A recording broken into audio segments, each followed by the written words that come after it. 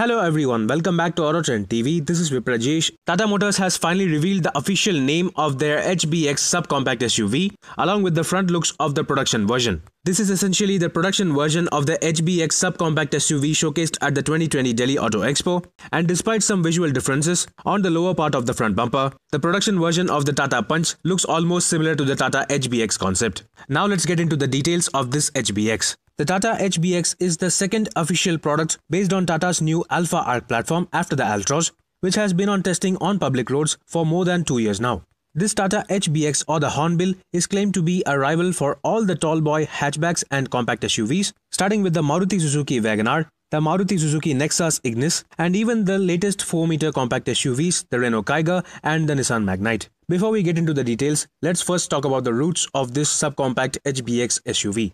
The Tata HBX is initially based on the H2X concept showcased at the Geneva Auto Expo in the year 2019. Later in 2020, a near production version of this very same H2X concept was showcased at the Delhi Auto Expo, being renamed as the HBX concept. Despite being a near production version, the HBX retained most of the design elements seen on the H2X, including the proper squared-off front fascia, sleek LED DRLs flanking the fog grille at the front, along with the actual headlamps located lower down on the front bumper. That said, unlike the Harrier and the Nexon, the HBX features an upright and squared-off cabin design, along with the floating roof effect with the blacked-out C-pillar and the raked rear windshield. Just like the Tata Nexon, the HBX also features the tri-arrow LED design pattern on the taillights. However, the taillights themselves have a long wraparound design, merging with the shoulder line on the sides.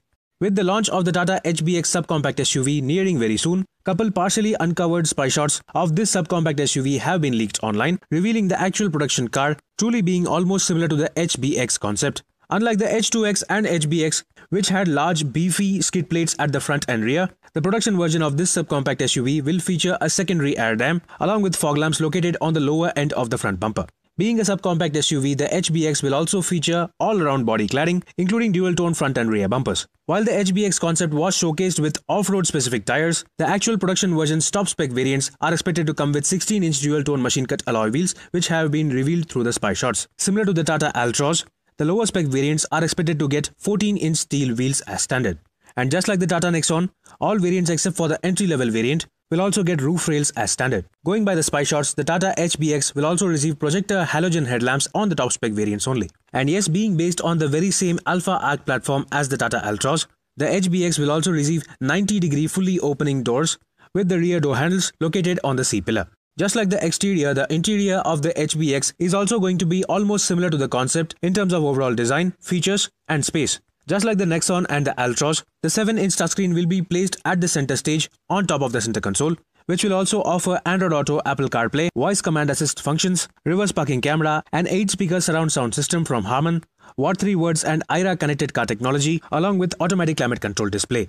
However, unlike the Tata Nexon, the HBX will also offer a full-color semi-digital instrument cluster similar to that seen on the Tata Altroz top-spec variants. And while the Tata HBX will be positioned lower to the Tata Altroz, the top-spec variants of this subcompact SUV will also offer cruise control, automatic headlamps, automatic wipers, keyless entry with push-button start, and automatic climate control. Despite the similar positioning of the touchscreen system, the overall dashboard design and layout is quite different to that seen on the Altroz, with boxy rectangular AC vents and a taller upright dashboard. However, unlike the Tata Nexon and the Altroz top-spec variants, the HBX will not offer a front-center armrest. That said, just like the Altroz, the rear seats are expected to offer adjustable headrests for 2 passengers on the top-spec variants along with the center armrest. Due to the shorter length, the HBX may not be as spacious as the Nexon or the Altroz. That said, given the fact that the HBX is wider than the Nexon, this subcompact SUV could easily accommodate 3 people abreast.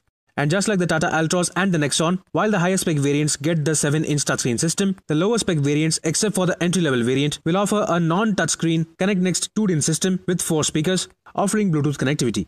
Being based on the same Alpha Arc platform, the HBX is also expected to offer around 300 liters of luggage space, which is more than its rivals such as the Ignis and the Mahindra KUV 100. In terms of dimensions, while the Nissan Magnite has a length of 3994 mm, the Tata HBX is slightly shorter at a length of 3840 mm. However, the HBX is expected to be wider than the Nexon by 11 mm and taller than the Nexon by 30 mm. So in terms of overall size and proportions, the HBX is larger than the Maruti Suzuki Ignis, while being 15 centimeters shorter in length compared to the Nissan Magnite.